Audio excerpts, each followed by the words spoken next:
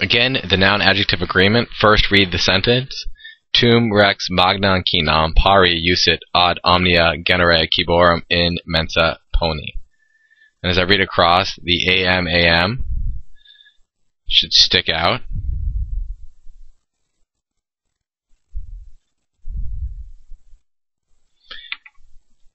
And I know that's going to be accusative singular. And unless it's one of the pain nouns again, poeta agricola inclinata, it will be feminine. Now I have omnia genere. This is neuter, and it can either be nominative or accusative, and I have to look at the verb. The verb is usit, which is singular. This would be plural, so it cannot be nominative. It has to be accusative, plural, neuter. Those are all the pairings. The next one, be careful here, there's only one.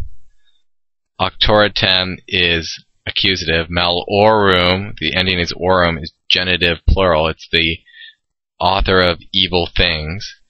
The only one I have here is rex miser, which is nominative, singular, and masculine. This is my money, that is yours. That refers to money, which is feminine, singular.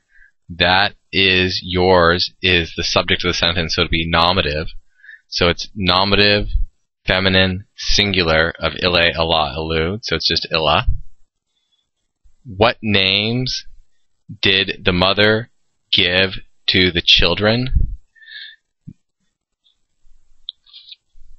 The names are what the mother gave, so it's going to be accusative.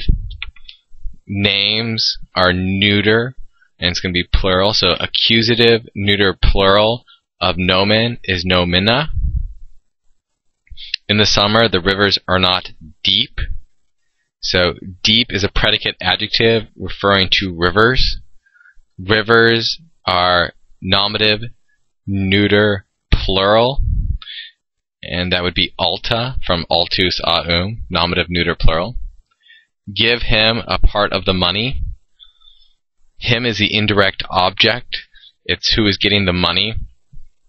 And from is, id, indirect object would be dative. Him is masculine singular, and so that's ae. This one's a little tricky.